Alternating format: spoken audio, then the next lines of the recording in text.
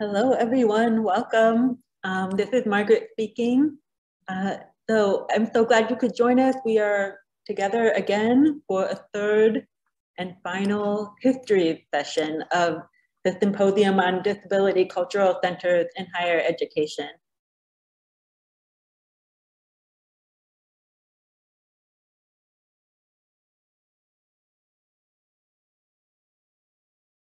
Okay, so today we're going to be hearing the stories of the founding of the Disability Cultural Centers at Miami University in Ohio and at the University of California, Berkeley.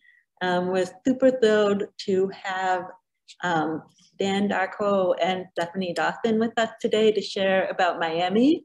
So without further ado, I am going to hand the mic over to them with air quotes. Thank you, Margaret. It is an absolute pleasure to be with each of you. My name is Stephanie Dawson, and I use she, her pronouns. I am the director of the Miller Center for Student Disability Services at Miami University, and we are located in Southwest Ohio in a town called Oxford, Ohio, which Dan will talk a little bit more about. I am an African-American woman, and I'm wearing a teal, sort of multicolored head wrap today with a light colored dress. I am working remotely from home, so I am sitting here in my lovely kitchen, and I do identify as a disabled woman, and it is lovely to meet you, and I'll pass it over to Dan. Thanks, Stephanie. Good evening, everyone. My name is Dan Darkow. I use he, him pronouns, and I work at Miami University as the Assistant Director of the Miller Center for Student Disability Services. My visual description is that I am a white male with light brown hair, currently wearing a teal striped polo, sitting in my power chair. Behind me is my kitchen with some neon lights radiating from my saltwater fish tank. And with that, I will share our Miami University land acknowledgement. Miami University is located within the traditional homelands of the Miamia, spelled M-Y-A-A-M-I-A, and Shawnee, spelled S-H-A-W-N-E-E, people, who along with other indigenous groups ceded these lands to the United States in the first Treaty of Greenville in 1795. The Miami people, whose name our university carries, were forcibly removed from these homelands in 1846. In 1972, a relationship between Miami University and the Miami tribe of Oklahoma began and evolved into a reciprocal partnership, including the creation of the Miamia Center at Miami University in 2001. The work of the Miamia Center serves the Miami tribe community and is dedicated to the revitalization of the Miami language and culture and to restoring that knowledge to the Miamia people. Miami University and the Miami tribe are proud of this work and of the more than 140 Miamia students who have attended Miami since 1991 through the Miamia Heritage Award Program. And with that, I'll pass it back to Stephanie. Thank you. So we'll start a little bit. I think it's important to talk about the general history of the office, just to understand the evolution for Miami University and how we really came to a critical point of having just the buy-in and interested parties to launch us to the point of being able to have a formal disability cultural center.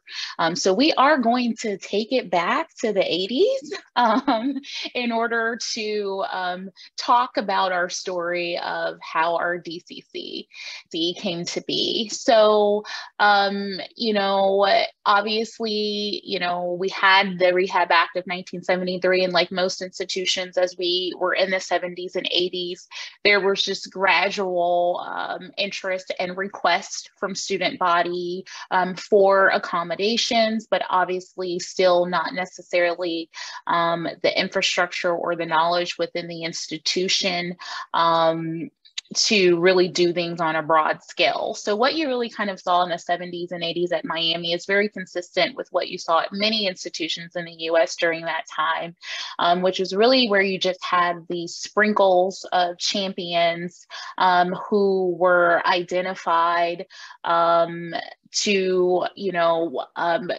coordinate accommodations, provide support for students, faculty, or staff who may have access needs. And then also the other side of that is people may not have even been champions. It may have been sort of this add-on portion to their job, okay?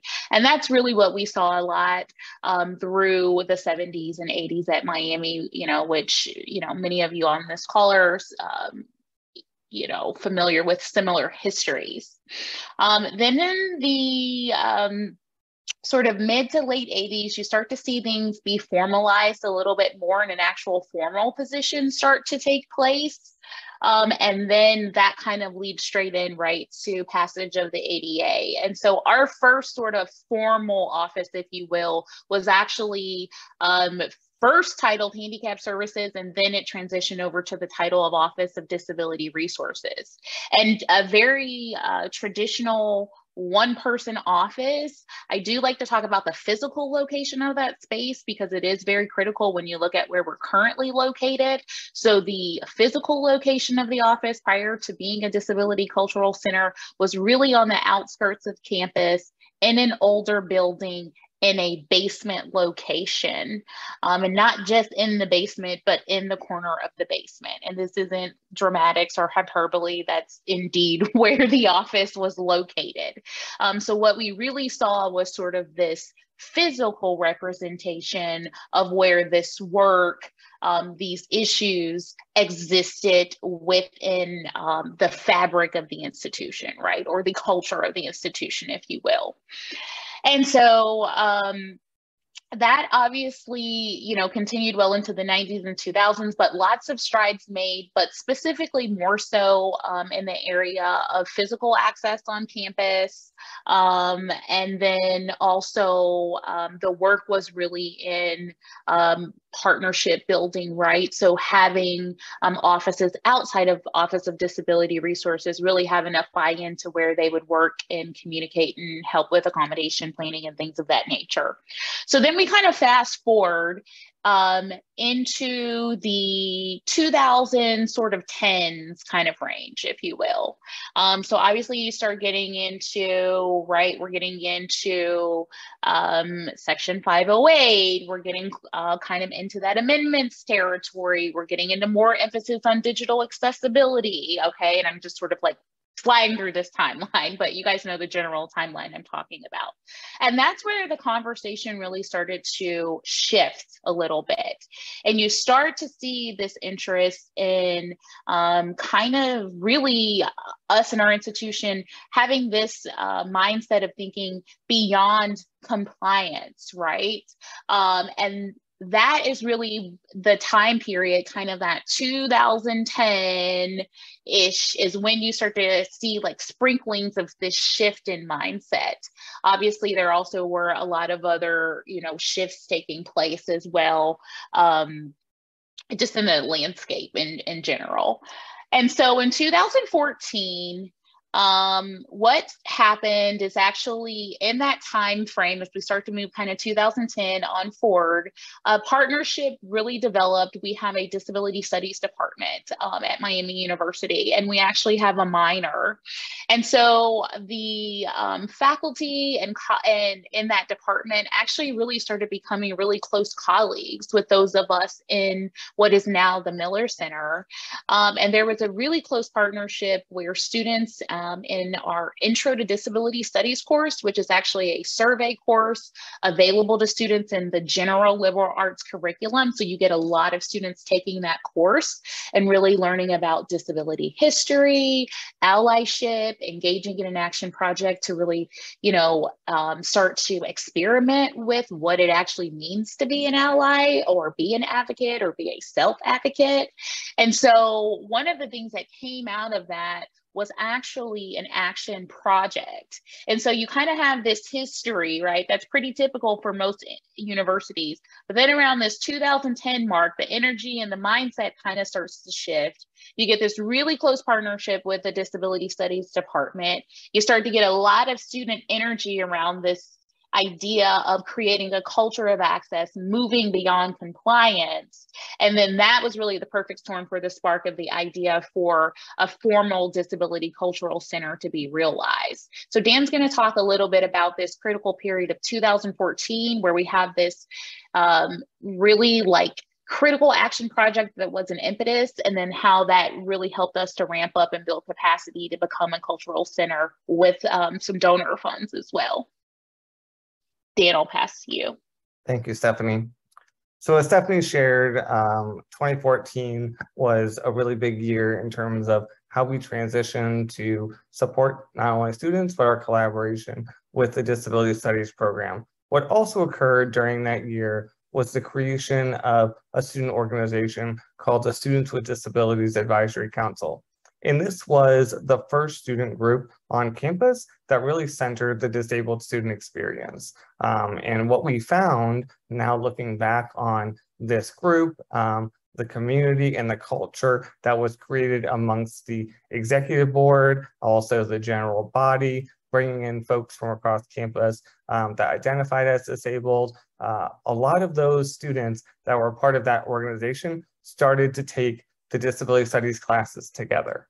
And that was a really powerful moment because, as Stephanie shared, one of the components of the disability studies introductory course is an action project. And as students move through that curriculum, and as we saw the students that were involved in the student organization move through their program, they started that in 2014 as first year, second year students. But as they move forward, there's a higher level course called Allies and Activists course in Disability Studies. And that course is actually where the group of students that had met, become friends, joined in community together, were actively involved in the Students with Disabilities Advisory Council regarding advocacy and awareness related to disability, identity, and culture, and really shaping the narrative of disability on campus. They were all moving through this curriculum together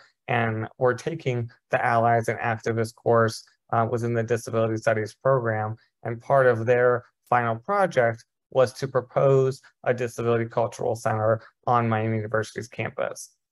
So with that, we were first approached as staff members in the Student Disability Services Office by the group of students in collaboration with their faculty members about what would it look like to really formalize this desire and want for a cultural center to be had on campus.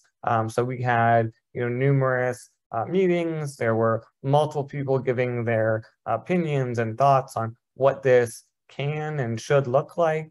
And really it was a perfect storm. So we had multiple meetings. Stephanie and I were part of. Our previous director was also involved at the time. And the students actually presented their vision for the cultural center at Miami University to our vice president for student life.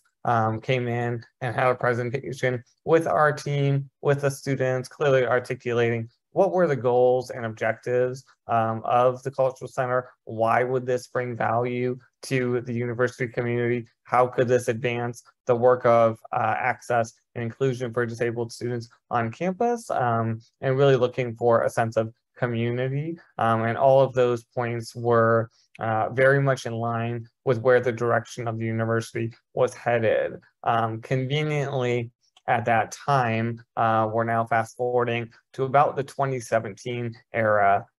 This is where we were approached by the University Advancement department, who is in charge of working with prospective donors, and we were engaged with a group of donors that are interested in providing funds to a department or organization that does really great work on Miami's campus, but also as a connection to disability. So we have, been gracious to receive the support from Jay Scott and Susan McDonald Miller, as they have created an endowment of $1 million for the Disability Services Office, and their sole goal of that endowment is to support disabled students above and beyond the requirements and legal obligations of disability services. So having that gift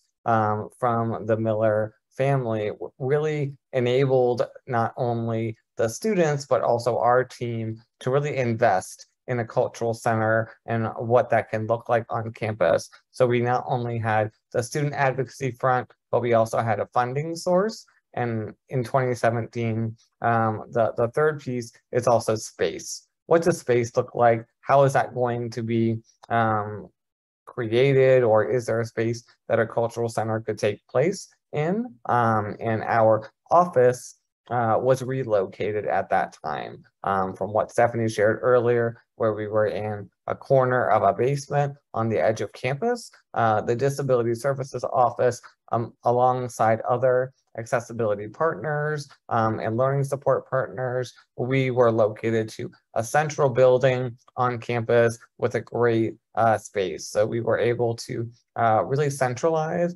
the disabled student support on campus, and now had a location for the cultural center to take place. So we had university and donor funds, we had a space, we had students that were actively engaged, and we had a team that was committed to doing work above and beyond compliance as well. I think all of those components brought together why we're able to have a disability cultural center on our campus, and are able to continue to do work that is above and beyond what we are legally required to do as a disability services office, but we really are energized by the opportunity to engage students in a holistic manner, including personal identity development and collective disability coalition building. So with that, Stephanie has brought up our slides here, and I will pass it back to her to talk through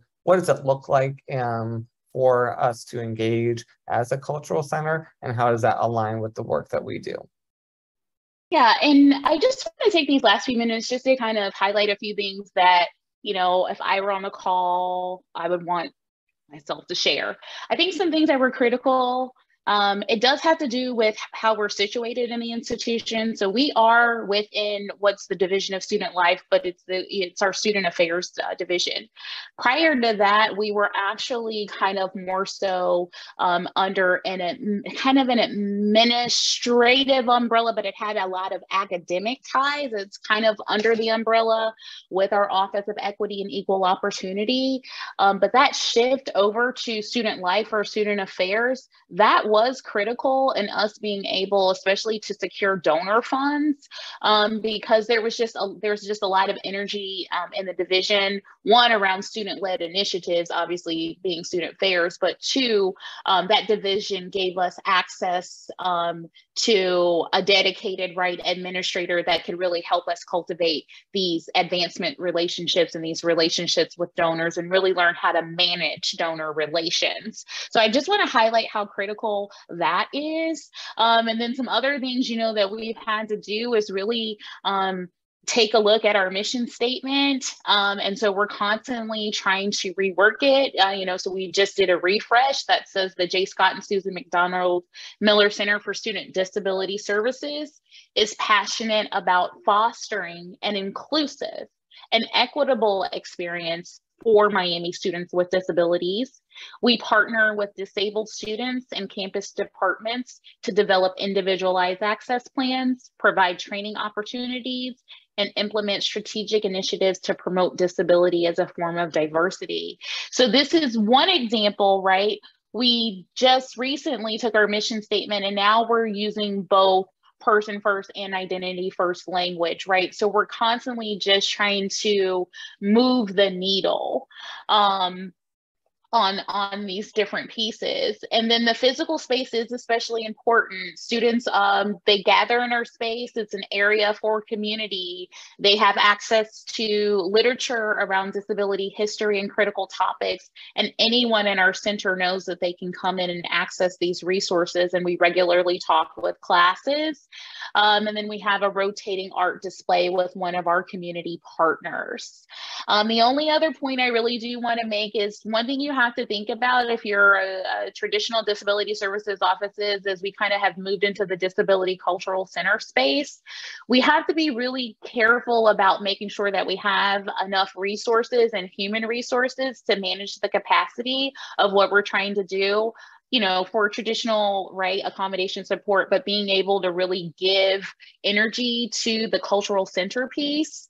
And so we're always looking for opportunities to grow our staff. More recently, we have been able to do that through a lot of strategy with our divisional leadership, but that's something that you do have to think about, right? Is as we take this on, how are we going to make the case to make sure that we have enough human resources to do all of these things as well as possible? And so growing our team has been critical. The staff that you see, you're going to see 7 staff pictured here. There are 4 access coordinators, 1 assistant director, a director, and a program associate.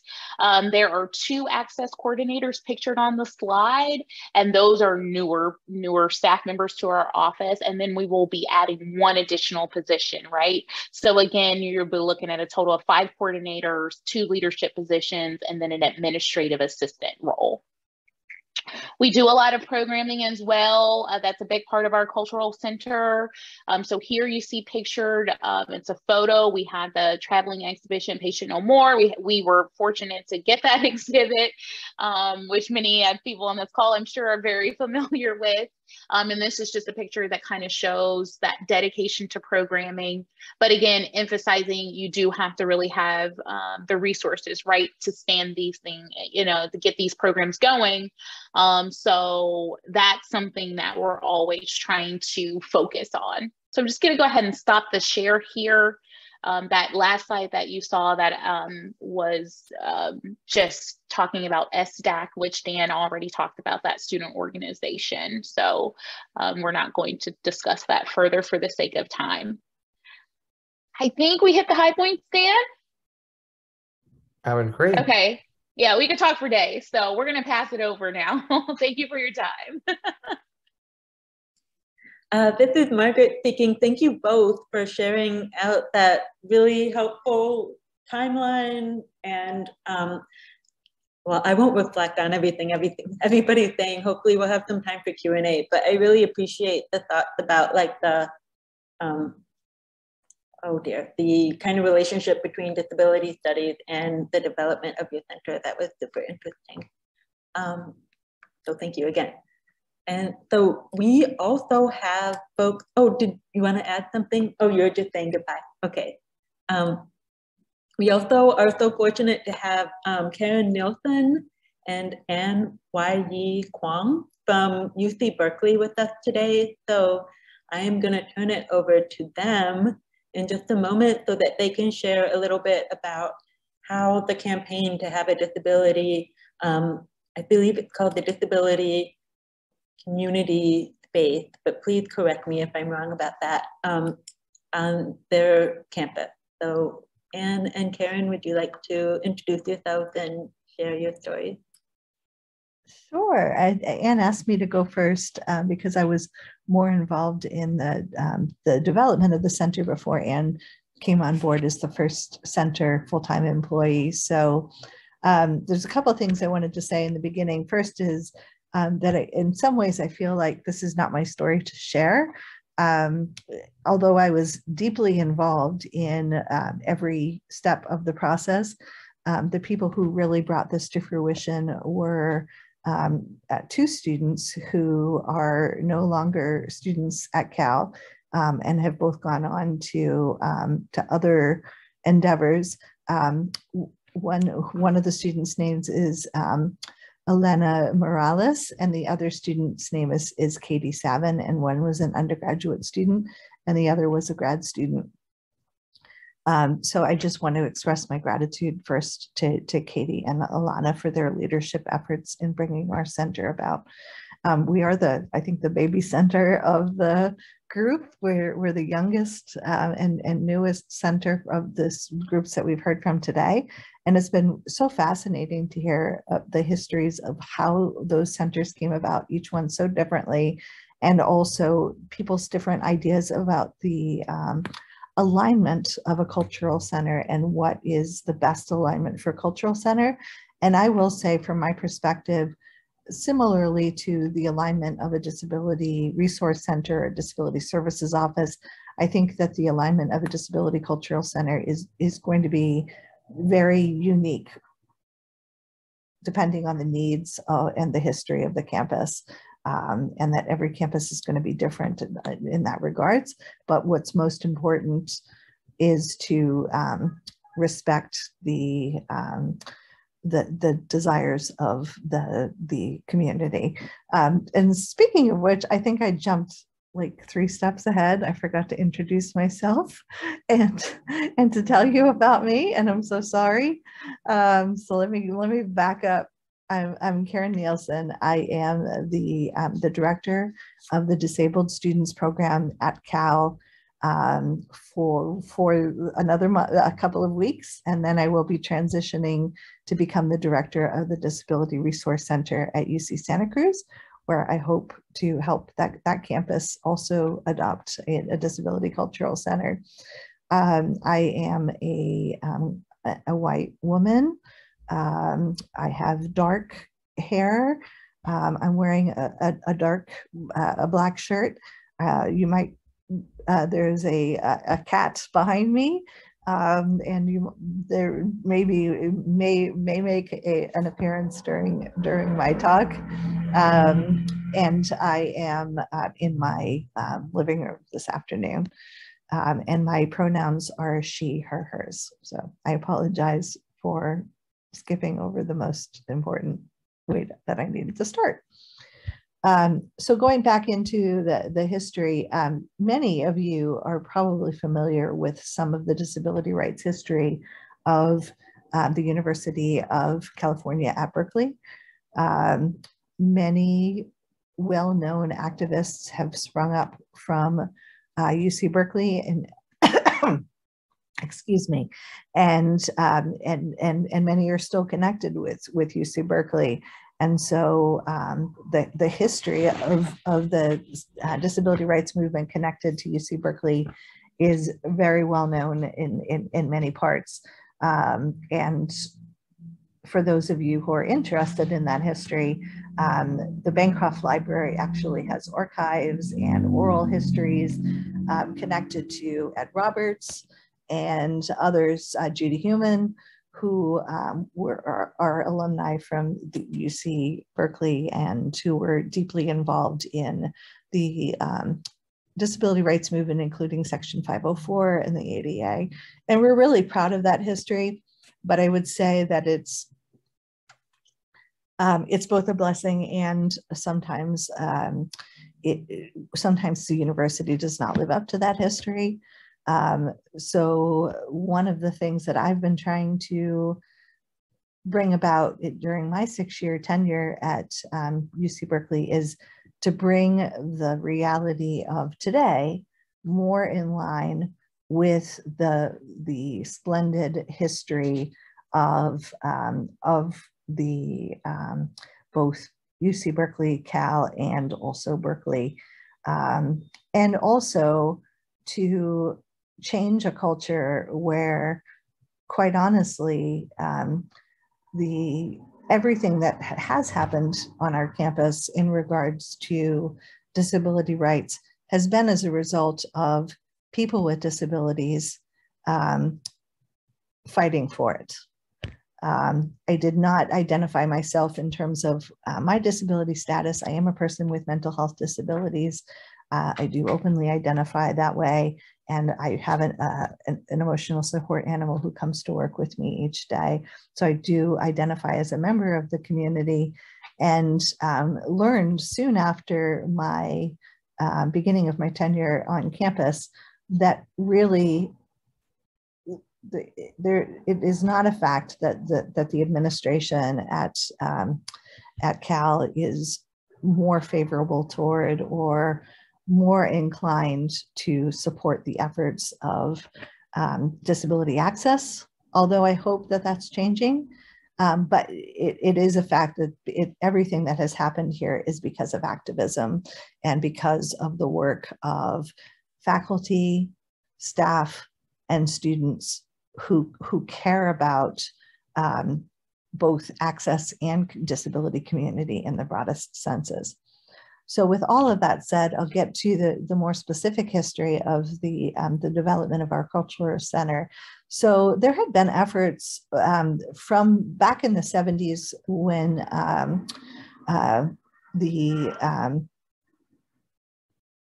the activism to include physically disabled students began on our campus in the 1960s and 70s. There had been efforts as far back as that to create a disability cultural center, but those efforts had never come to fruition. Like many of your campuses, space is very high premium at Cal, and probably more than most. The reason being that we're in the middle of a very urban environment, and there's very little place for us to grow while the campus continues to grow programming and continues to grow class sizes and continues to grow the student body. The space that we have does not grow. So space is very difficult and is very political on our campus. And so although efforts and demands had been made over the course of 30 years for a cultural center to be established, there was never formally a cultural center established. And then when I started at Cal, there was again a student effort, a demand letter that was given to the chancellor requesting a disability cultural center. Like others had described on our campus, there were a number of other cultural centers that had been established and that had space and that had resources, including gender equity, including the Fannie Lou Hamer Center, which is an African American cultural space. There were also efforts toward building a Native American cultural center and a Latinx cultural center, which have also come to fruition recently. But there were already some non-compliance resources available to support students in those cultural groups. So when I started at Cal, I recognized that one of the things that our community needed in order to feel truly heard and seen by the campus and administration was a community center.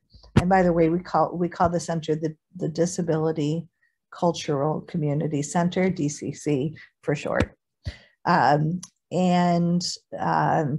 I immediately, as a part of the efforts that I was in a lot of rooms in the beginning of my tenure because there were a lot of complaints. There was a lot of change that needed to happen on our campus around mainly compliance, but also culture.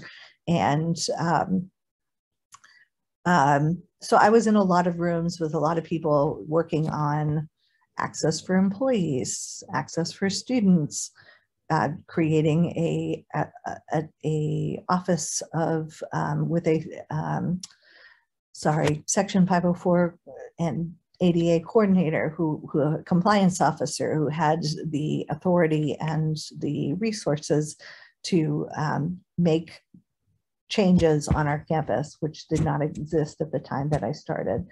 And so one of the things that I brought to all of those tables was the need for a cultural center, and honestly got no traction at all in those conversations.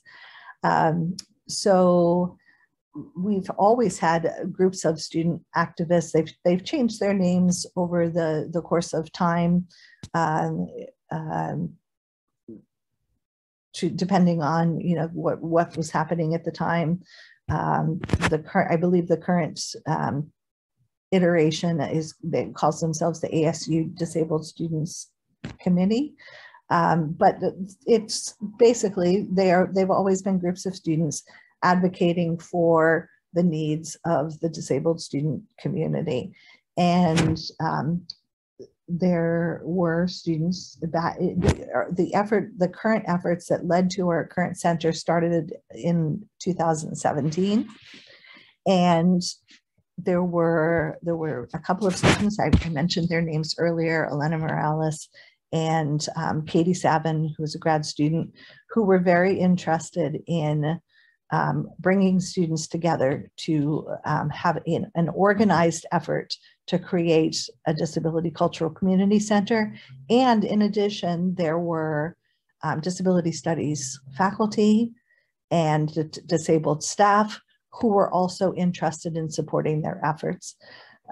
So those students took the lead, and but what happened first is that I sat down with them and said, staff and people who work for the campus are not going to get any traction on trying to bring this about.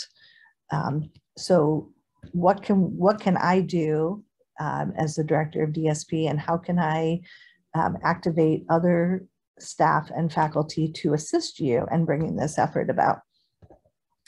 And so the students, over the course of several years, first step was a meeting with the chancellor and requesting her support for the development of the cultural center. I will say that our current chancellor has demonstrated more interest and more concern about the disability community than any prior chancellor has, and we're very appreciative of her for that. So we met with her, the students presented their concerns and their request, and the chancellor agreed that a cultural center in principle was needed for the campus and that it should happen. And she gave her blessing, and then nothing happened. So the students then were faced with, well, the chancellor has given her blessing. What is next? What are we supposed to do? So they were given, several different paths that they should take in terms of proposals, and none of them were straightforward or easy to identify who the players were, who they should be talking to. So it really took the support of Equity and Inclusion, the Vice Chancellor of Equity and Inclusion, and several written proposals with support from Equity and Inclusion, from myself, from the faculty, from other staff. And eventually the students were able to go in front of the, sorry, I need to watch the time.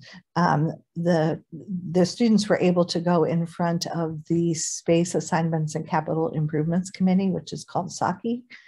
And the SACI committee had agreed to hear about the proposal and discuss the proposal. And on the day that happened, our students also organized right outside the space where the meeting happened, a protest. And it was a very dark and dismal and rainy day. And so the turnout wasn't as huge as we would have hoped, but it was heartening because the people that showed up at the protest included students, faculty, staff, administrators, many people who were in strong support of the establishment of a cultural community center. The students were not allowed to present to that committee. The person who presented to the committee was the Vice Chancellor of Equity and Inclusion. And that in and of itself was problematic, that they were not allowed to present the proposal that they had spent several years writing and bringing to fruition. Some of the questions that came up at the time before the vote included, the kinds of questions that we always hear, like, well, is there really a disabled community? Will the center be used? Is there a need for this? What kinds of programming would a culture community center for disabled people provide? And thankfully there were enough people in the room who were able to answer those questions and address it. And eventually the Saki committee did vote, again, in principle, to provide a space, but did not identify immediately an exact location for the center. And so then again, there was a group of disabled students, faculty, and staff who toured a number of spaces on campus to determine what spaces would actually work for our community based on access, and also on the size of the community. At Cal, we have 3,700 students who identify with disabilities. So that's just people who identify, and we also have faculty and staff who identify as people with disabilities. So we needed a larger space because it will be a busy and active space. And so the group toured a number of spaces on campus and finally identified 2 spaces that would work. And again, it took about another 9 months before a space was actually provided to the community. But it did happen, and it happened in the summer of 2020. We finally got word that a space had been allocated in Hurstfield Annex, and the space has room for large events. It has a conference room. It has office space for Anne, who is our coordinator, who will speak in a minute. It has room for a disability studies library, which has some of the archives of our campus history. It has a flex room that students can use to meet their medical needs for privacy. It will have lockers. It has an office where community providers can rotate through and meet with students. It's a really beautiful space. The campus, the E&I, Equity and Inclusion, also gave the center $500,000 to renovate the space because it was not suitable for the needs at the time that it was turned over to us. So those renovations have just about been completed, and we are waiting for furniture. In the meantime, I was able to obtain campus fee grant to hire a full-time coordinator for the center, and along with a group of many of the people who had worked on advocating for the center, including Katie and Elena, we all met together and interviewed candidates, and we had, I will say, the most stellar group of candidates. We were just, it was an incredible group of people who applied for the position, and we were so lucky. But Anne, with her background as a community advocate in our community, and also as a graduate of UC Berkeley, emerged as the best person to lead our center into the future. And with that, I'll let Anne add her thoughts.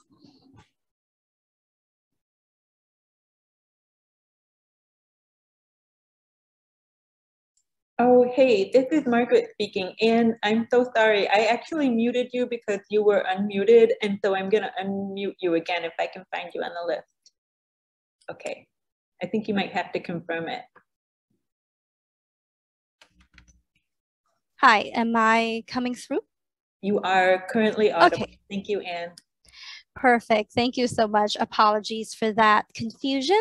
This is Anne. I'll give a brief introduction and image description. And I think Karen did a fantastic job in sharing all of the institutional knowledge and providing historical context for the center. And I'll just conclude with adding a little bit about, since I've been hired, what has transpired. And some recent history I actually learned about the really need, desire, and interest for organic spaces for disabled community members and students to meet one another. So to go back to my introduction, again, my name is Wai-Yee Kwong. I use she, her pronouns. Definitely thrilled and privileged to be able to share space with my co-panelists, as well as thank Margaret and Javin for the invitation to really have this DCC community. I'm currently the coordinator of the Disability Cultural Community Center at UC Berkeley. And I am wearing a black blazer with a polka dot dress and have a floral ribbon in my hair. And I identify as blind. And so I think one of the things that Karen really touched upon is how long overdue these efforts of creating and establishing a cultural center on the campus has been. And I concur and agree wholeheartedly with Karen that Berkeley has had a reputation of being inclusive. Berkeley, the city itself and the Bay Area, is where the disability rights movement originated. And sometimes the campus and the overall area can feel like we're already doing a lot as it is. And perhaps we don't need to continue to innovate and push as often. So I definitely am grateful for Elena, for Katie, for Karen, and all of the students, staff, and community members who really did all the hard work in writing the proposals, really fighting for a spot at all of these conversations and all of these rooms, and creating a space and an urgency for the center. So really grateful for those efforts, without which the center wouldn't necessarily exist and we wouldn't have such important spaces on campus come into fruition. So I shared earlier that I actually recently learned of efforts back in the 60s and 70s and 80s from disability activists that had wanted a cultural space. Back then, especially an article recently published in Stat News shared that in the 1980s, there was a little known spot on the Berkeley campus located in the basement, and I see a theme here, of the Moffett Library called The Cave. This was where a lot of folks and students who identify as blind, visually impaired, or low vision gathered. Originally, it was designed to be a resource center space, but it became a community space, one of the first of its kind in an informal maker space where folks taught each other technology. Eventually, due to various changes, that space disappeared. Then when I was a student at Berkeley in the 2010s, there was a program called the Disabled Students Residence Program, which provided informal as well as programming for students with disabilities on campus to gather, meet one another. And due to various budgetary constraints, that program eventually also disappeared. And I think through all of these various generational changes, students by 2017 felt like this was enough. We've been wanting and craving that cultural space to connect and to organize. And maybe we have it for a little bit and then all of a sudden it's gone. So I think that folks have shared some of that trauma they felt from being given a space and then the space is gone, really pushed them this time in 2017 to organize and create a petition and work with disabled staff, faculty, to create a sustainable plan to bring the Disability Cultural Center proposal space into fruition.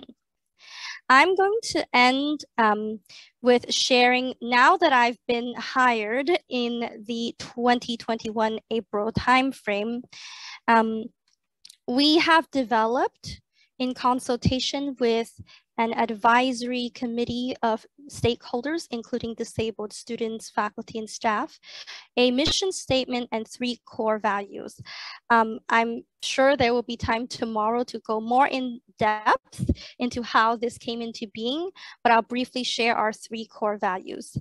The first is from the protest slogan that the students chanted and expressed: community, not compliance.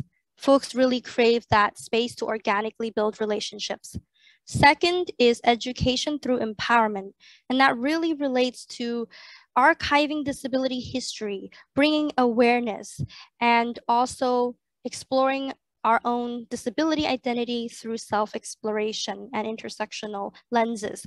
And the third is collaborate and co-create with other cultural centers, additional historically marginalized groups on campus to continue to advocate and push for a more equitable and inclusive campus climate. And with that, I'll conclude. Thank you. This is Margaret speaking. Thank you so much, Anne and Karen, for sharing those pretty complex stories and histories. I think people have been mentioning that it's just so fascinating to hear how this has all played out in different places and with different variables that really, really matter. Like the Saki committee kind of sounds like it's pretty epic. So I'm just looking at the time and we have about 2 minutes. So I'm actually thinking that in the spirit of some of the other histories, we've ended up kind of running out of time for Q&A.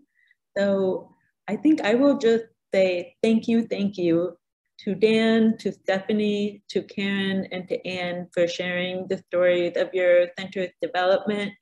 And I will invite everyone to enjoy an hour break before the next session if you're able to join us. We're really looking forward to wrapping up with some original research about the impact of disability cultural centers from some of like the up and coming emergent scholars in the now existent field. So thank you again to everyone who came and shared your histories and your perspective on the creation of your Disability Cultural Center. And have a good night. Thank you.